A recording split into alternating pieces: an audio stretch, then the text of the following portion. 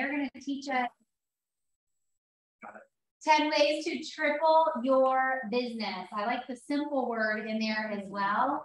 As I shared in team meeting, they are going to be expanding into our market center. So if you are looking to join with an expansion network, definitely hang after and connect with them. And also, if you are an expansionist yourself or thinking about it, hang after a mastermind a little bit, okay? Make great connections.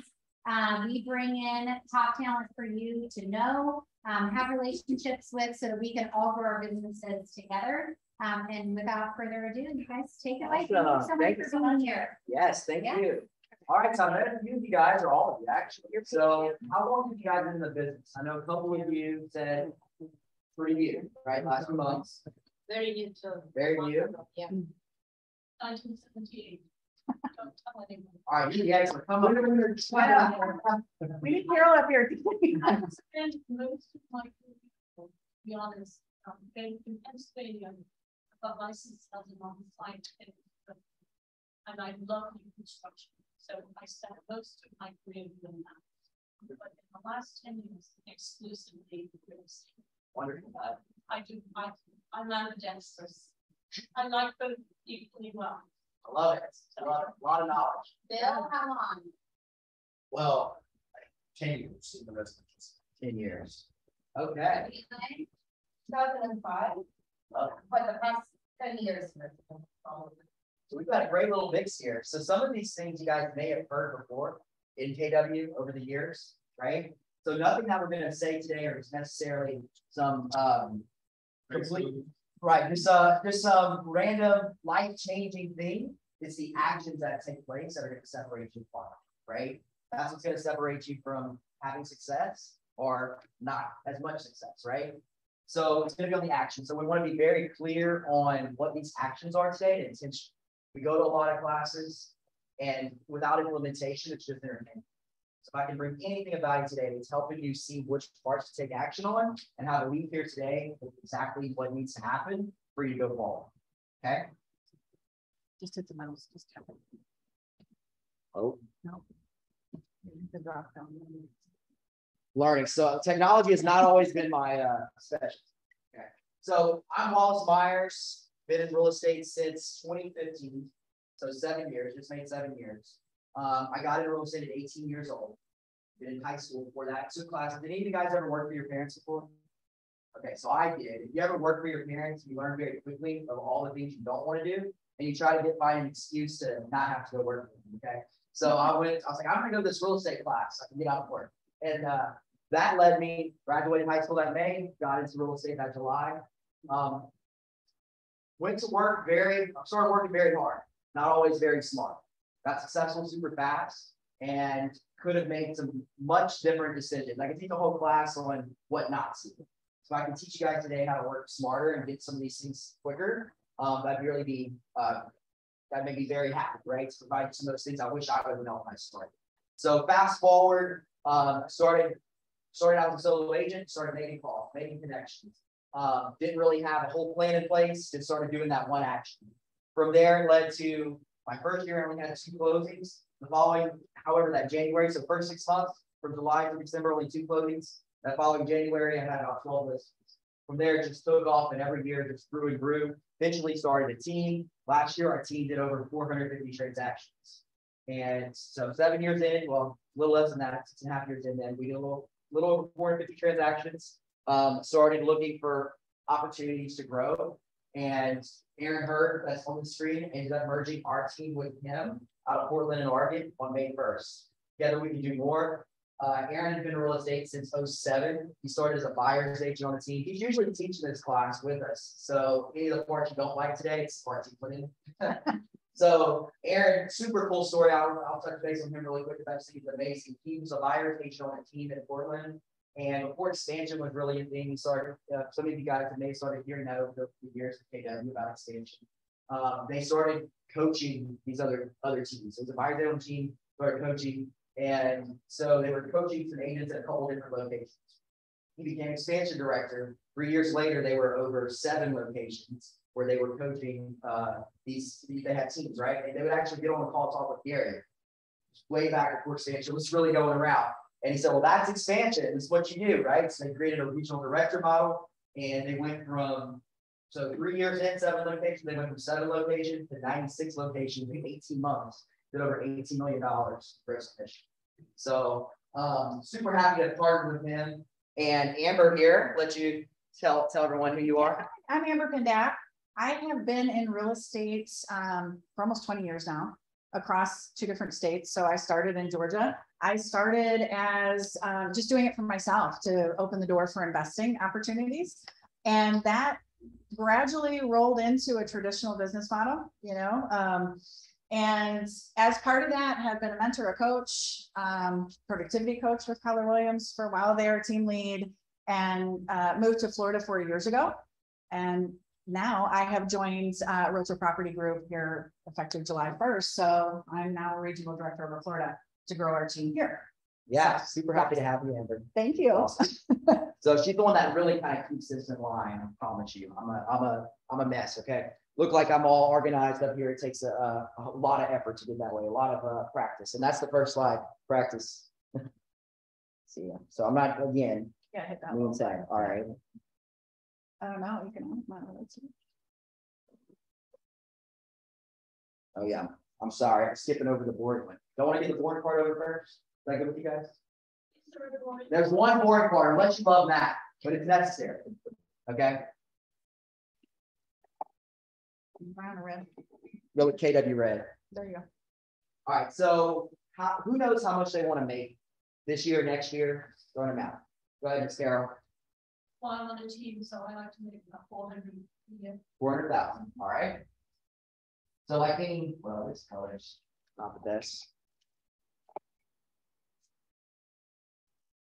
Is anyone familiar with the economic model being with Keller Williams? I know newer, you may not have run across it yet. So like any good KW model starts with shape. This one's supposed to be a triangle. I did a pretty good job this time. All right, so 400,000. Right, what's the average price point? So I know you probably might have a different price point, and when you're working it for yourself, you use your average, but I think 400, maybe 450, 450 is average. okay, so I mean, you can get the $1 million too. But right, so 400,000. are we not counting last year into the equation? Yeah. I'm just saying because my business was off 50% last year, and we weren't accepting a lot less. But that's all changing again now. So Right. fall under the normal. So yeah, that's definitely something you can revisit and go back. And I'm not going to go through every single number with you guys. Just in essence of time, on respective time. So 400,000. What's the average commission amount in your area? 3%. Okay. Can someone? Well, 3 times 4. Well, so 12,000. I know that one. Later on, I'm going to need your help. So 3%. So 12,000. All right. If you're on a team, let's just say you're on a 50-50 model. You can divide this in half. Whatever your model is, right? You can divide it into 6,000 on average. Okay. Now, how much is your pack within Keller Williams here? And I know on a team it could be different, but let's just say for normal 27. So we can take this number. If you want to make 400, let's take your pack and put it back into 427,000. Okay. Now, someone do some math for me. How many 427,000 divided by 12,000? 75, 75 and a half. 37. Should be more than 5. 427,000 Divided by 12,000. 35. Okay, I'm sorry. I thought it was the rain. I thought you said 5. I was like, that would be nice. So 35, right? So let's say you wanted to have 35 transactions. To make it simple, let's say that you had wanted to have 15 listings closed and 20 buyers. Okay. It could be a 50-50 model, whatever you want, right? So let's say you want to have 15 closed, right? So we know these numbers are so different. We ran this many times, whether it's in a different market or per person, it changes so much. And so let's say, so we can just use an average, and these have been different, like we know the last year, right? So might have an average rate of a 15% fallout from under contract to close. Because to have something closed, what do you first have to have it done? Let's go under contract. So 15 close, first they gotta go under contract. All right, so I'm not gonna do all the math with you, but let's say it's about an 85% from under contract to close. Maybe 15% fallout. And sometimes when you're doing deals with a lot of properties, you don't try to, you just help them get to something else that might fall for a little more. Sometimes when you're newer, you get so focused on that one, you kind of stay a little better. So those numbers fluctuate, right? Say about an 85%. And these numbers you can get with your team leader, whatever, just to kind of get some averages and actually go into the tracker. So before it goes under contract, you're talking about on the list side specifically, what do you have to have? Listing agreement signed, right? Typically. So I'm just gonna put signed. Okay. Now, not everyone that you sign goes under contract. So we can say 75% of what you sign goes under contract. Lately, that's been a lot higher number of things that have been going on. Just for essence of the presentation, 75% what goes under contract will be signed. See some message on here. I just want to make sure they can hear me. All right, guys, I'm sorry. I'm going to try to speak louder and more in this direction. If any more problems, just let me know. So, she said I had to talk about this. It's been cut out. So 75% signed under contract, right? Now, before it goes signed, what has to happen? You had to have an appointment, right? So an appointment that you have, whether it's virtual, phone, or in person, right? Where I'm from, it's a lot more in person because people are living there. I know in Florida, a lot of times it's second home, they live somewhere else, so it might be more of a virtual type appointment. So go from signed to held, all right? So you can say, use the same number, 75% of the appointments that you held actually went signed. Okay. And then before it's held, you had to set that appointment, right? Typically, don't you know another way? So set 75%. All right. So you got a certain now, Miss Carol, over the years, has every appointment that you set sold? Everyone that you said held and everyone you sell signed, everyone you want a contract sold. No, right? If it did, we'd be, oh man, we'd be living on a beach. I guess you guys already are. I can't believe that. So to get appointments set, you have to have contacts, right? So what you would see here before you get to exactly what the contact part is you realize that 15 closed on the seller side. You might have to have 20 that go under contract, doing some not the best math again. So 20 that goes under contract, 25 or 28 that are signed, 35 that are held, and you may have to set 45 just to get 15 closed, right? Okay, so this is pretty good. I love it. Everyone does this for me. I appreciate it. So 34 set to get 15 closed, right? So how many seller contacts would it take to be able to get 34 close? This is a year, 34.7. So whatever that number might be, that would really change it depending on lead source, how you're contacting them, your network, right? So I'm not going to get into that, but it may be, it's going to be a lot different number. Contact voice to voice, not just that you dial, right? So what you would see is you can take 34, divide by 12 while you're at it.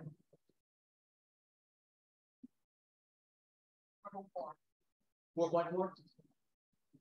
Sorry. I don't know, right? Sorry. 20. 2.8. Okay. So you almost just round up for numbers. You can say I need to set 3 listing appointments per month, which based on actual conversions that we're tracking will lead me to 15 seller closings.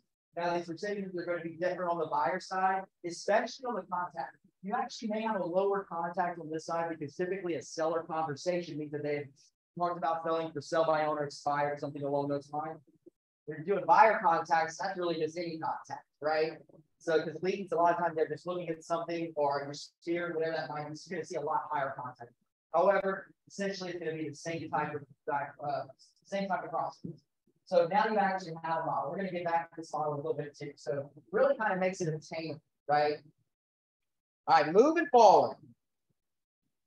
Oh, I'm clicking again. Well, and just to say that you've got this economic model, your team leader's gonna have a copy of it. We went really fast, but you're gonna go through and use your numbers. And I always, when I plan conservative, aim high for your goals, but when you're planning, plan conservative, because you wanna build in that extra effort in case you're missing your mark, right? Because you wanna hit that mark. So your conversion rate as a brand new agent and you go on a seller appointment, you may be at 25% that you convert to an actual listing agreement. Maybe you're 50%. So, start watching that for yourself and build this plan for you and tweak it throughout the year. I want to run all around over here and I keep forgetting I have to stand close to this mic. Okay. It's not good to keep me tied down, but we're going to try it today. Okay. So, practice daily. Have any of you guys ever script and role played before? Okay. Rest of you some other kind of role play? Yeah. Anyway, all right. So scripting and role playing. So a lot of times we talk about if you've been in the business long, a lot of times you've heard this a lot of times. Start to say script and role play. I sound robotic. I sound this. So if you have any of those thoughts that come to mind when you're thinking about it, start thinking of it as objections, right? There's objections that come up different over the years. We've seen so many things change, right? Different objections. The way interest rates are in the market, right? Different objections. So at one point you had to try, it was nothing maybe to get a listing, it was an objection trying to get the buyers to get in. Now it's been opposite where to get that listing, they can sell it so fast, like, why do I need it, right? So the objections change, right? So practice daily. So a couple of you guys talked about script and role play. Another thing I like to look at is think of attorneys. Right, attorneys, some of the best in the country, thousands of dollars an hour, been in the business 20 years. When they take on a large case, what do they have? Mock juries, mock trials, because they're going over and over again on those objections so they can see the best way to overcome them. It may be really good, however, it can always be improved, right? There's always a better way. Get that one, get your percentages higher, right? How nice would it be to get 15 if you only had to go on 22 to make that happen? Right? That's what's important about this because you're getting those percentages. Okay. So practice daily. So Amber, anything you want to mention on? I was just going to say, if we're talking about scripts, so script and role play, right? What's happening right now in our market? I'm sure you guys are talking to buyers. Are you getting that the interest rate is skyrocketing and they're freaking out, right? So interest rate one. Yeah. That's a good one. I've heard that a couple of times. Yeah. So I have one that I heard on a house refinance. Marry the house, Right. take the rate. And essentially, the script actually I've implemented with our team recently. Got it from, I didn't come up with it. I've now that's what you learn for KW. So many experiences where you're learning new things, you just rip off and duplicate sometimes, right? So I want to wait on my interest rate. I can appreciate that. By nature, rates always rise and fall. The good news is you can refi a mortgage if and when rates go down. What you cannot do, however, is go back at this time to buy a house at today's prices. Historically speaking, home values will always nearly go up, right? So bringing that logic in there really makes a difference. You get emotional with them, they might get emotional and worry about it, right? So I bring the logic in, help it make sense, help it come to that conclusion. Another one that I've heard a lot too was what they could afford now is a little higher, right? So they're not happy with anything they see. You guys experience that at all? It's unrealistic. That always happens, and I feel like we've been seeing that more because what they can see. So it's been kind of a while now, especially in the beginning, what they could look at 6 months ago was just totally different in price, right? So this isn't my dream home. I can appreciate that. By nature, rates all. I'm sorry, I'm going a little. Ever wonder how some people afford their dream home? In many cases, it's because they bought a stepping stone home first, later sold it, and then reinvested the gains into their dream home. Most people don't buy their dream home, they trade up too. Right? So it's not a forever situation. Let's buy this one a year or 2 years from now, let me list it again. Get a commission on it. Let's buy another one, right? So bringing that all in there, right? And you'll notice the theme. You're taking the emotion out of it and you're applying rational thought and logic. You just help ground them. Yeah, there's times to bring emotion in too, right? Like we bring in the parts of how they can see themselves in the home. There's so many different times, right? There's got to know when. That's through experience and practicing, when to bring those two together. All right. Good on practicing? I would even listen to Diana Kokoska's listening video over and over again. When I was listing agent, so the only listing agent, we're doing 200 something transactions a year. I would go on hundreds of listing appointments, and I would still listen to Diana Cook's listing appointment. I did because there were just certain things that would come back up and trigger me, and those situations were different. Where is that? So after we get to this slide, take a picture of my email, well, it's Amber's email, but probably. So email us, and I actually have a YouTube video because I couldn't find it either. I found it on an old jump drive, so I uploaded it to my YouTube. I know I had the same struggle, so I found this jump drive somewhere that I had been using forever. I think I have it in one of my old. Yeah, that's what I found. Yeah, it's really is. Yeah. Right. So I don't know if I'm supposed to have it on a YouTube channel copyright, but I've got real quick. I know there's kind of a mix of experience here, but I'm just going to say this as a reminder to myself. I'm not a script guy, okay? Because depending upon who you're talking with, you're saying to yourself, I would never say it like that to my neighbor. But it's the concept that stays the same. If you're working in your small sphere of my farm community where I go to lunch and have cocktails specifically with the clubhouse, I would never verbalize a script identically to what is written. But the concept of taking emotion out of it, let's start dealing with reality. That does hold true regardless of whether you memorize the script or not. If I'm in Publix and standing in line at the grocery store and I can remember the script, I'd say it. They don't know me. This is a totally different conversation. It doesn't sound like a script enough. But it would if I'm talking with my guys in hockey, or if I'm talking with my church people, or if I'm talking at the clubhouse. I don't use those. And I say that not because you shouldn't go with scripts. I say it because you gotta learn how to take the context of the script and what the goal of the script is and deliver it in an authentic way that sounds real. Because sometimes when you hear it read and these things in the morning, you go, I would never.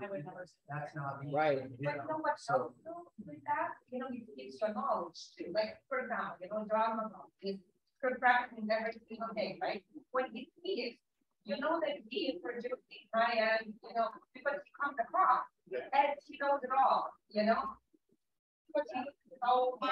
So Bill and the agents are saying in the room, they're talking about, for you guys on Zoom, about how may not say it exactly the same way when he's talking with his friends from hockey, whatever other it's his sphere, right?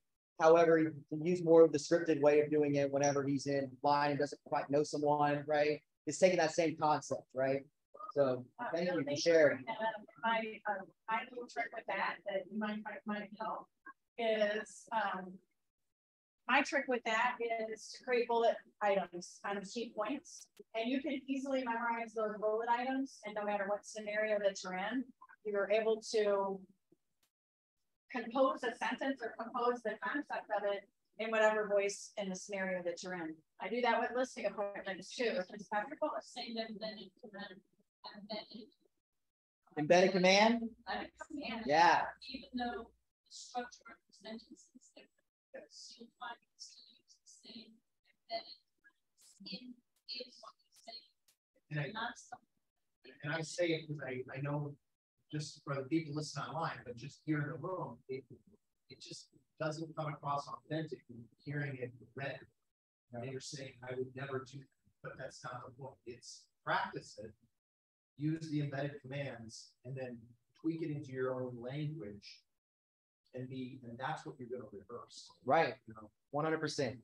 Absolutely. So point number 2, create a personal daily standard. So this is why the economic model was so important, right? Because we can create a personal daily standard, just say 20 contacts or whatever you want it to be. However, if you don't know why you're doing it, or you want to have some great goals like Ms. Carol over there, you have to know what. It's a lot easier when you know what your daily standard looks like. So we went through this process to see how many appointments you had to set, right, per day, and then once you know how many contacts you have to make on this, and then you have your buyer side, you can put them together. So let's say it's 10 contacts a day, 15 contacts a day, whatever that might be. Okay, so I'm gonna do FaceTime with you really quickly, just so you can see what I'm showing you here. Maybe. Oh, girl, I just started thundering and lightning here. Oh. So I'm gonna show you, let's see.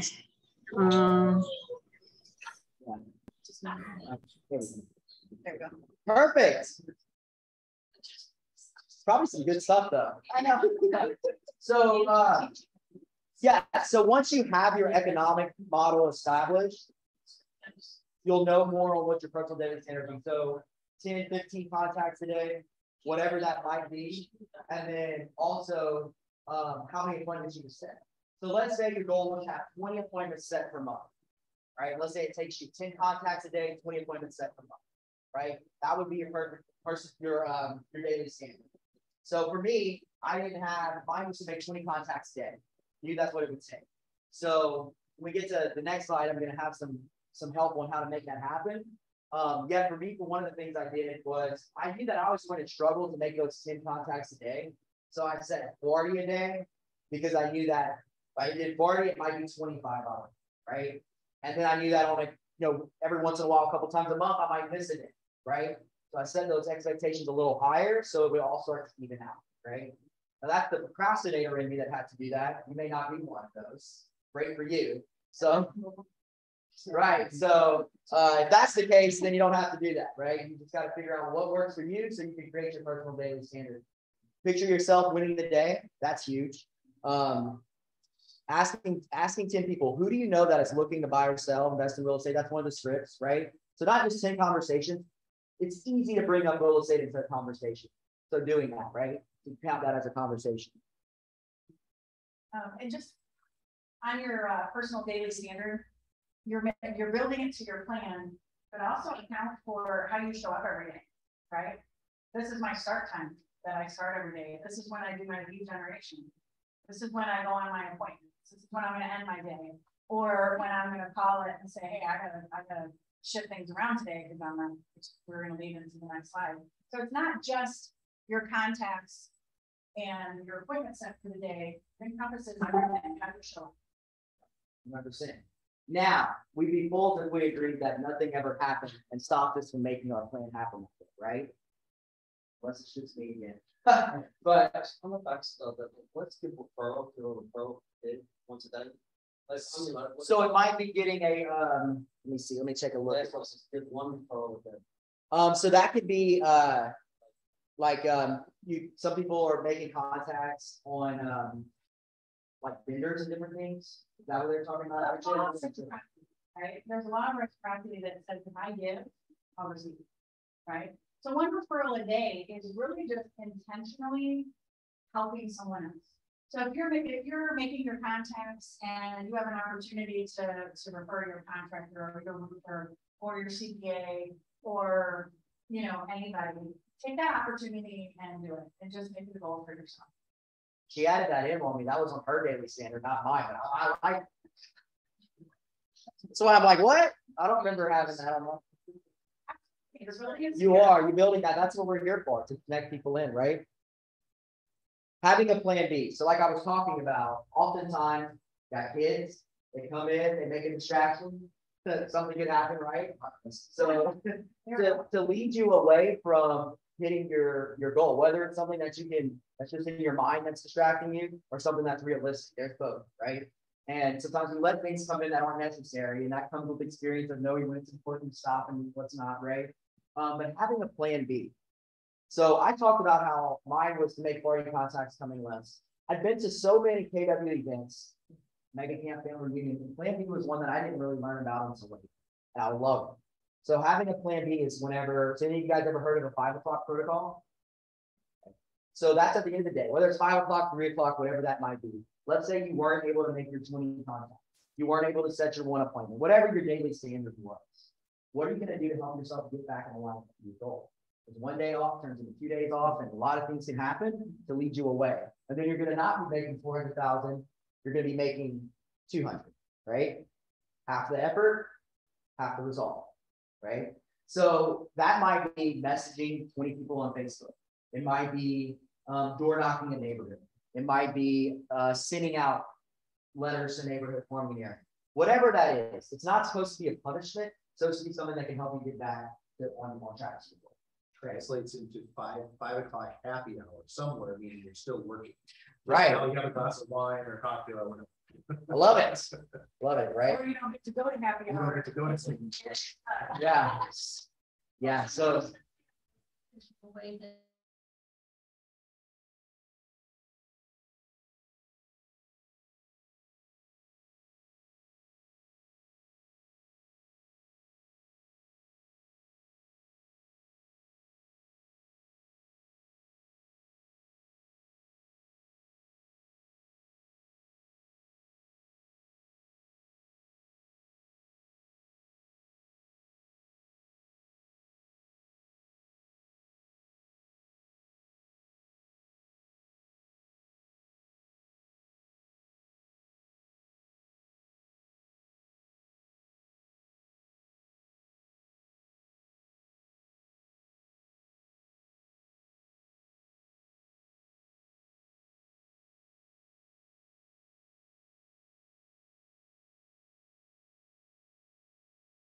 Back in. try the screen. I think for the new agents too, I can just take it. For the newer agents, it's very important to have a 3-month checkup, because when you get to September, you haven't got your start your goals, by your year ends really in September. Because that's the last 3 months of the year, and you should have all your ducks by then. So, September now, I'm already looking for January, February, March, December. I'll look ahead and see what I need to do. It's not just whatever happens. Right. There's a lot of agents that do that. My son said to me when I first came to KW, his life as a realtor really started with KW. He said to me, the phone's not just going to ring.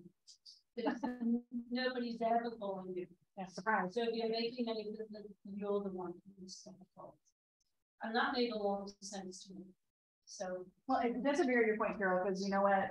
Anything that's happening in those last months, they're for that next year. So when you're doing your division over here and divided by 12 months, I actually do 10 months. Because reality is in vacations, you're going to have, exactly. If you talk about stalling, that's what you're going to do. That's it. I didn't need it, but this year, no, because of lack of inventory and lack of just the way the market was. But did I give up trying? Absolutely not. And things that I've learned over the years. I've been through a lot of shifts and things never run right in. If it's bad this year, it won't always be that. You have to keep on keeping on in order to make it keep working. Thank you for sharing. Yes, absolutely. Very, very important. You check out the timeline for it, right? So, all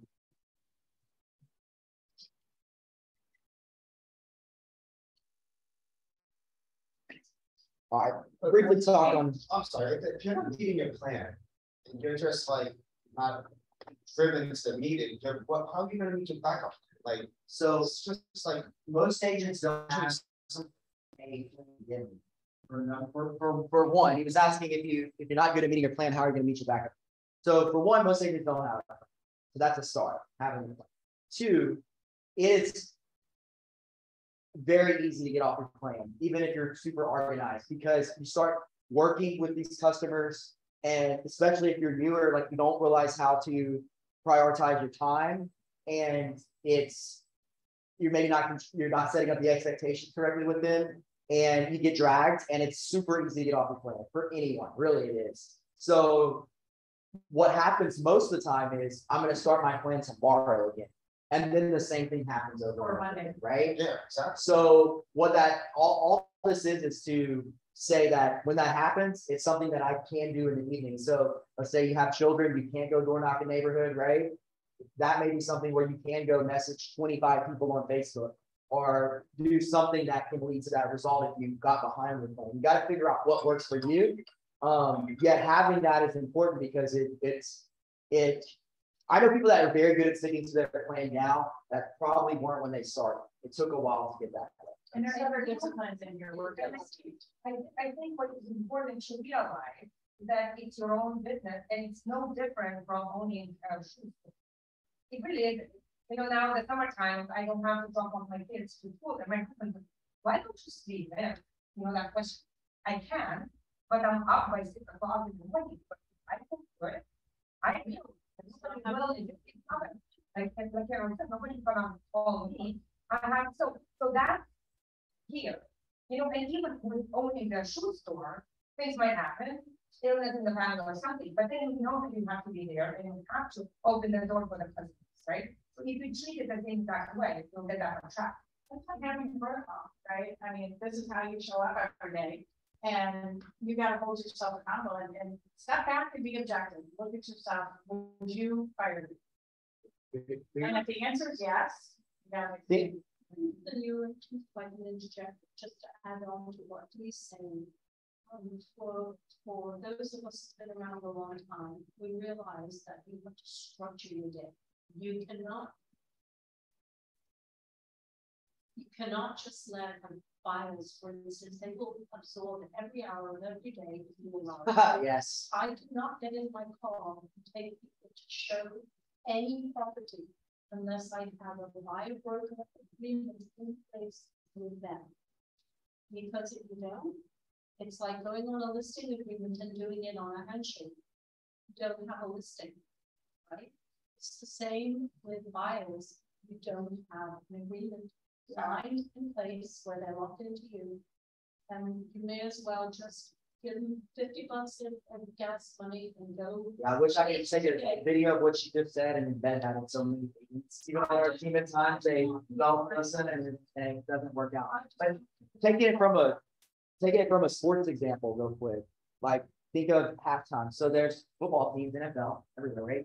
Like they have a plan that if they're X amount of points behind by halftime, they have a plan B. It's a risky move. It's something no one wants to do. It can have injury. It's annoying. It's really a risk. It can also make the game go really bad if it doesn't work out. It's a risk. However, they know that at halftime, if they're this much behind, that it's probably their only hope, or they're not catching up. It's their plan B. They come out, third quarter, make it happen, win or lose. If it makes it happen, they're probably on track to getting close to winning the game. If they don't, they were probably behind to lose anyway, right?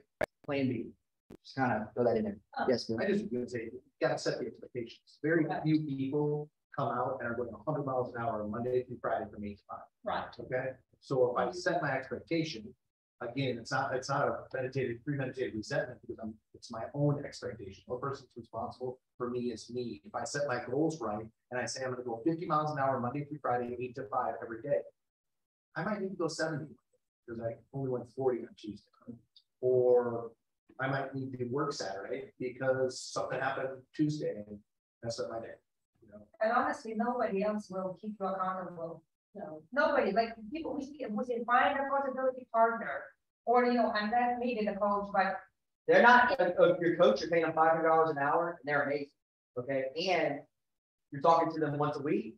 Maybe you can text them here and there. Yeah, they only want to work with the dogs, not someone they got to hold their hand at the same time, right? And we're going to cover that as well. Strategies for accountability. When you're dealing with accountability, it's not just the concept of accountability. You got to create something that is your repercussion. We'll get on that. So for sell-by owners, real quick, I'll talk on this. There's probably been less to sell-by owners over the last couple of years, or if they came on, they went off quickly, right? Some markets starting to shift, things change there. This is all I really kind of interject to that. So what is for sell-by owners, us as real estate agents and clients that do list their house all have in common. They did have to pay $30,000, $60,000, $100,000 and more in commission, they probably would, right? Even us. So what we do know as we get into the industry is the value that comes with that, right? So portraying that value, right? And so we have to be really good, really knowledgeable, and be able to bring that value in whenever we're working with sell-by owners. Any of you guys happen to call for sell-by owners now? Is that something that's really seeing much of these days? It's coming back in. It's coming back in. Yeah. So many people sat around the pool about their homes on a grand one. Yeah. So yeah. Exactly. It'll taper back out. Starting to see frustration. So. Yeah, and Amber made that important point yesterday on for sale by owners. A lot of times they priced it so high, thinking that they would get it, and they got no attention. So they're just constantly coming down, right? And then now it's just getting worse for them because they were overpriced to begin with. So okay. Moving on. All right, protect your time. Any of you guys who works at the office? Any of you guys work in the office? Perfect. A couple of you guys. Any of you work from home? Okay. So there's distractions at both, right? Not at yours. I love it. You built a bunker, I bet. First one. It's spotted and nobody's allowed in there. And that's just the way it is. Perfect. Exactly. And so many times we struggle with that. It's Carol, amazing that you're doing that because So first 6 months I would run around with all I love hearing this part of it. the truth of the matter is that if you don't build a bunker, you're not at work. You're just hanging at the house, making a few phone calls. When you build a bunker, I have a legit office with a whiteboard and, and I recently put a glass door on my office door. Because my husband jokingly says, when I come home one day, I'll have big KW letters. Because when people, my husband especially, would come in the house in the middle of my work day, he would just come in. The door would be closed and he'd come in. And now I lock it so that he goes like this. And I'm always on the phone. So don't come in and interrupt me. What happens is if you get interrupted, your train of thought goes out the window. Maybe it's just me, but my momentum shifts. Right. Your time is so valuable. You try to make it out. And I try to make the most out of the hours allotted. I don't like to work 9 hours a day. Right. So I get up early, I get dressed like a human being. So you do everything you do as if you were going to the normal office. There were days I would go in my office at 5 in the morning and I'd still be in my pajamas. Noon. That's okay, as long as you were smiling and nodding. But I didn't set the head straight. Right. For being at work. Yeah. So I get dressed now. I mean, it could be very casual dress, shampoo, dress, Right. ready in case business does come in and I can run. Absolutely.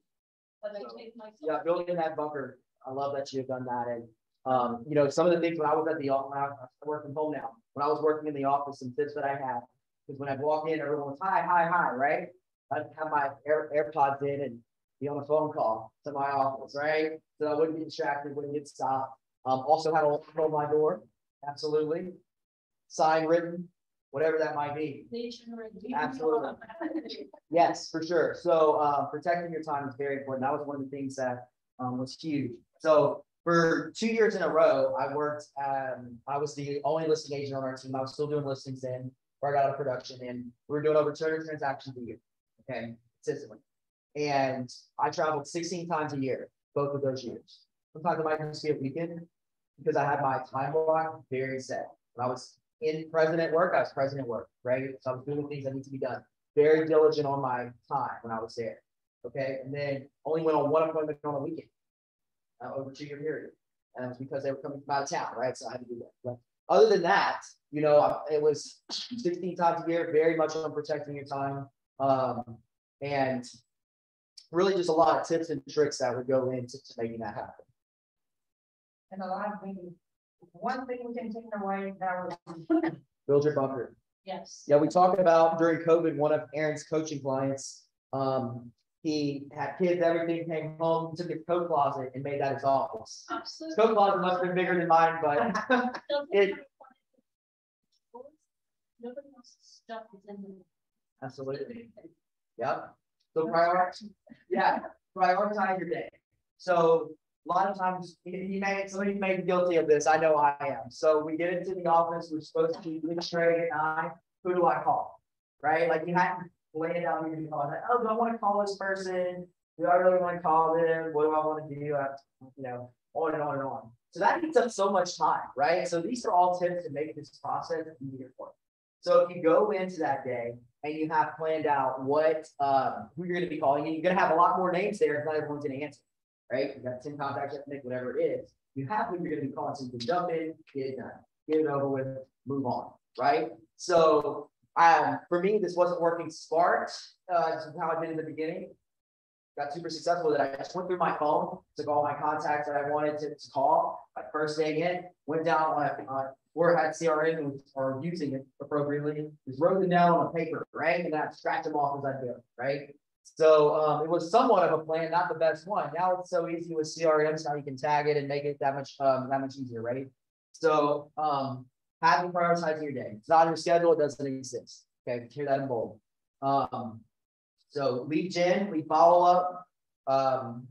And so not only is it planning out your week ahead of time, I know that at the end of the day, it's making those calls happen.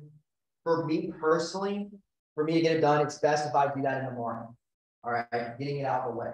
I'm not here to argue which way is the best and what's the best time to call. What I can say, there's a lot of people that are a lot wealthier than me that say over and over again that it's much better to get your calls done in the morning.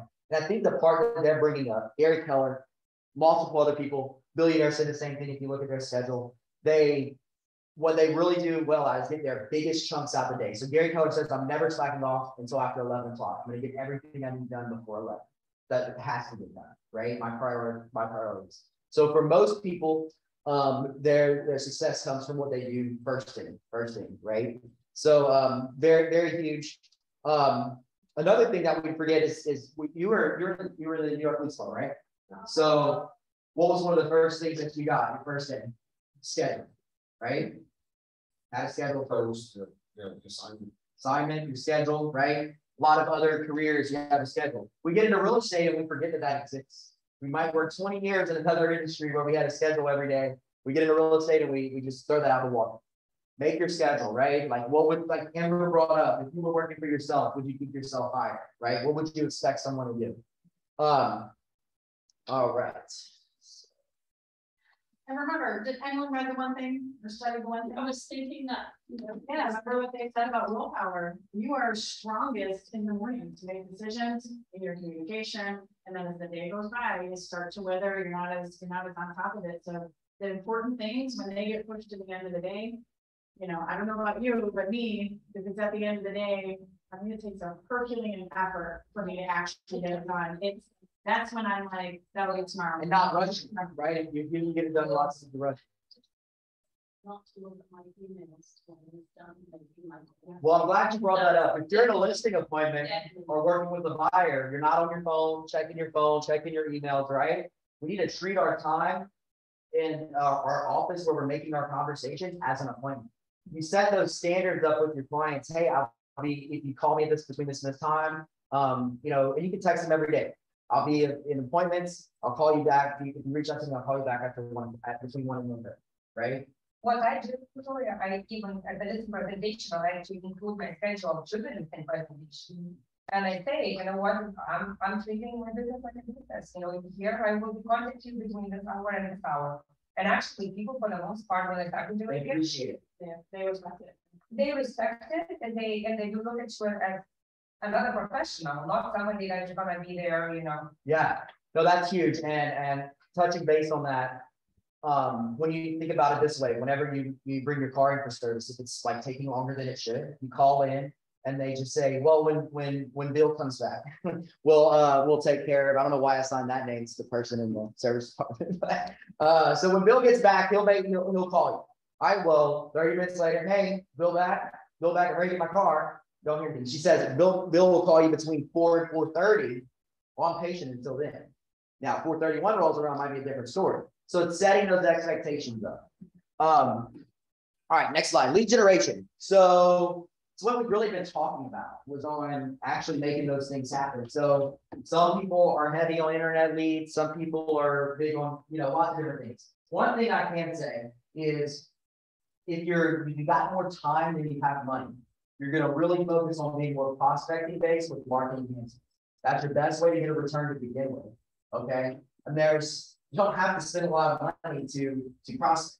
Even if you do have, you know, quite a bit of money and you have just a lot of time, you still want to really be on a more prospecting status. That's where you get your results. That's what's going to lead to most of the successes, right? Now, Vice versa, if you get more money than you have time, you're going to focus really home in on who you're going to be prospecting for. You're not completely giving up prospecting by any means. You're just focusing on your prospecting differently. In your top 100, certain things, and you may be more marketing enhanced. Where you're, excuse me, maybe more prospecting enhancement where you have marketing things to other things, right? So now in the shift, Gary talks about going through, if you start going through a shift, everyone should really start focusing on being more prospecting.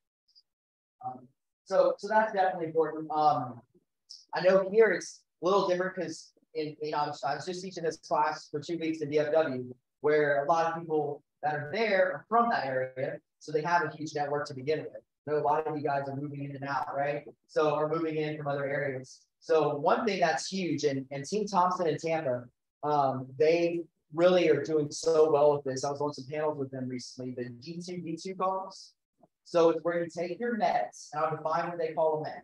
A med is someone they know, someone that knows them, and someone they like or would enjoy doing business. If they don't like them, they don't do put them. A lot of times we get confused. We just put everyone we've met somewhere as a med in our database, right? Get a little more clear on that so it's not overwhelming. Someone that I know, someone that knows me, and someone that I would want to do business with. Okay, then they take those people and they do the D2D2. So I'm going to explain that real quick. So that's where it's, I believe KW came up with it. Other than not, they've really started promoting it over the last few years. It's where you've got 26 letters in the alphabet, half of that is 12. Kidding, I'm saying 13. All right, there's 13 weeks in a quarter. And so you take 2 letters in the alphabet, it has the 2 letters are based off of averages of people's names. So it's in the first letter of someone's name, the last letter, and it's based on averages. So an M might be a lot of people with an M, and then very few people with a B. So they might be the 2 letters together, right? So it takes 2 letters of those alphabets, and that's what you're calling that week. So your N's or your B's, whatever it is, right? And so that 13 weeks, so that way you're calling your nets at least 4 times a year. It goes back to that plan in place that we talked about. Now you got a plan in your CRM, you get to work on right away on who to call. Okay, so you're touching them 4 times a year, and you're getting and then they also, a lot of times they don't answer. So they have a skill where they're doing 4 attempts in that week before they will move on. So by Friday, if they haven't answered, they should have called them 4 times. Or tried to call them, right? And they'll move on to the next week. They've seen their business. They were more like 50-50 between leads in and personal database. They did more lead closings last year, and that was only 30% of their business. They enacted YouTube per year past year, and they've seen their past clients, their sphere increase to 70%. And still was doing more internet leads and everything else as well. Their business is just almost double, right? And they do a very good business. So that's huge. That's something that really gets that plan in place, that organization. Yeah, and then following up. I mean, that's another one. I'll just throw that in there too. The failures typically didn't follow up. One way to really look at it is we talk about database and make things more difficult. In reality, you got, let's take your area. All right, Naples, Greater Naples, whatever that is. Okay, you got people that you know and a much bigger number of people that you don't know. Right.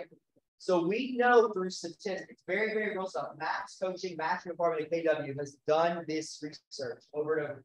They know that if you barely communicate with your database, you're going to get about 2% return on that equipment. So if you got 1,000 people in there, what would that be, right? So about a 10% return. If you're just doing a minimal database, people that do it super, super well, they're getting a 10%. So 1,000 people, 100, right? So focusing in on so you want to take the people that you don't know, make them a med, put them in your get them in your database, just in general for that reason.